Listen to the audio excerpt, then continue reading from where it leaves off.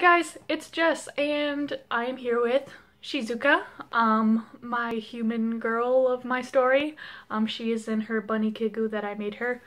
By the way, I hope to do a doll outfits video of the outfits that I made. One, because I'm pretty proud of some of the stuff that I made, and two, I just want to show off my dolls a little bit more, and have like a doll fashion show thing. Is that normal? Do other people do that? Just me? But today I want to talk about fears and fears in the hobby, or stuff, basically the same thing. But I've seen a little bit of a pattern because I looked at other videos to kind of get like kind of reference points to make sure I stay somewhat on topic. And I seem to find that a lot of people have a problem with yellowing. Now, it's something that happens to dolls if you are unaware. Any BJD dolls will yellow after time, even if you completely shut them away in the dark. It just happens to resin. Now, Shizuka, on the other hand, is vinyl, so I think she yellows, but I don't know how fast, or if it happens, or if you can clean it. I'm not 100% sure on that, but the reason why I didn't figure or find that out is because I'm not worried about yellowing. I've seen dolls that have yellowed. I've seen dolls that have yellowed so bad that they're all weird and splotchy. Well, I can't say weird, but they're very splotchy and they're very miscolored. But I have no problem with that, to be quite honest with you. I find it interesting. Like, it's just the way of life of a doll. So that's not really a fear of mine. The main fear of my doll, for my dolls and my hobby, is losing interest in the hobby. Because these dolls are very expensive, and it is a very expensive hobby, I kind of take solace in writing their stories and making things for them and, you know, sewing for them, having them together. And for me to lose interest in such a big thing with it's because it's so big of a creative point in my life and could very well turn into, you know, a hobby I could, you know, one day get paid for or have lots of friends with. And I've already started to gain friends in the BJD community, which is awesome. And I don't really want to lose that. And, you know, with the friends that I've gained through, you know, Ball Jointed Dolls, we have a lot of other things in common, but our main gathering point is dolls, and I don't want to lose the great community that I've seen and have, and as well as the artistic aspect of it, and the interest that I have, because these are, like, the dolls themselves, it may sound weird, but they are my friends, you know, they take up a lot of creative mindset. And I mean, you know, some people are just in this hobby because they look pretty, and that's totally fine. But for me, it's more artsy, and for other artists out there, I feel like you understand, or people that want to be artistic but think they don't have the talent. You do have the talent, it's in there somewhere. You just have to find it. It may not be drawing. I just had to throw that in there.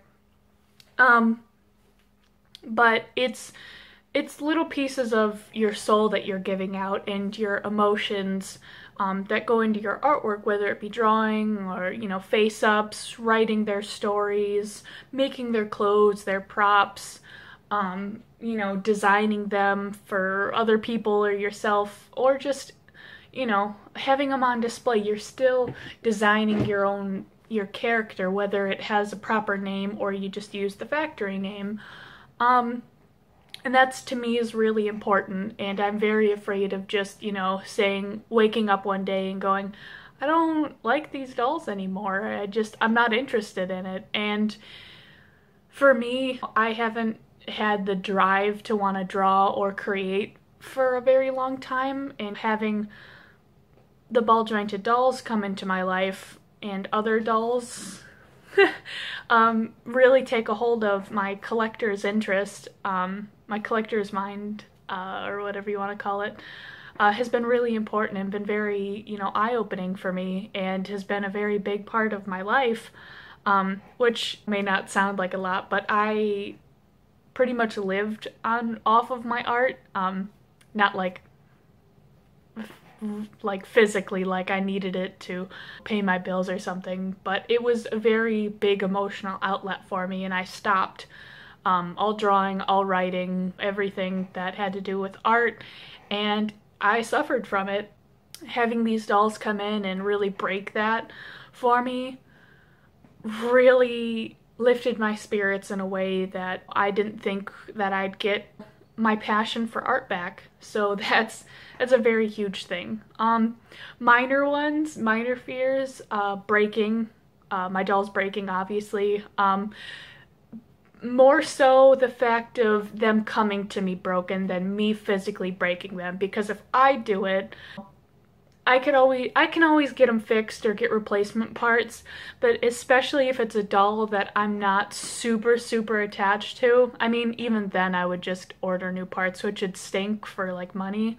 And the hassle of, you know, getting it and then it's broken, and it's just like, wow, you've kind of ruined my first moment with this doll, which is a fear of mine. But if I break it and I can find a way around it, because there's, I don't know if it's new. I try not to look at new dolls that are coming out, because then I want more and more and more and more. But I will try to flash a picture somewhere on the screen, maybe over my face, maybe in this corner, of this new doll. I don't know its name because I didn't want to look at it too long, because I really like it, and I was very interested in it. So I'm kind of hoping that long down the line, when I'm able to, or hopefully able to afford more dolls, that maybe I get, like, I buy a really broken one off of like Instagram or like eBay, and it's really broken, and I can change it into this doll that I showed you, because I think she's really awesome. And yeah, she's a gore mod, but I'm interested also in modification. And that's another thing about the yellowing. If a doll yellows, and hopefully it's been a long time and I'm not super attached to that doll anymore as of like storyline purposes, because a couple of my dolls are very story driven, and I feel like if they lose their purpose, I may just sell them and hopefully get another doll that I enjoy, if I don't enjoy them like artistically. That I could modify them into a gore mod or some sort of project that I can make a new character out of. So that aspect I try to look on the bright side. But like I said, I really only have one major fear, is losing interest in the hobby. As far as breakage, yellowing, and stealing, but I feel like that's just everyone's fear, and that's just like a normal thing to have for any object. I don't think I would take these girls anywhere where I would lose them like that, because these cost me a lot of money, and I will handcuff them to my face before anyone steals it. So there's that. I couldn't really think of anything else that really pertained to fears. So basically that was the biggest part of my fear of the hobby. I'm not really too worried about people who are mean, because I have so many awesome people to turn to in this hobby to help me get through it or help me ignore them. I'm not really interested in like ganging up on somebody, only if they're, you know, if I can report them to some authority figure or whatever, if it gets to that.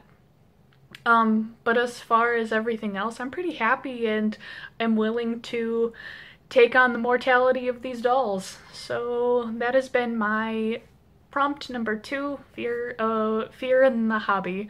So thank you for watching, and follow me on Instagram and Twitter and any of my other social medias that will be linked down below and on my actual YouTube page. With that, have a wonderful day. Bye!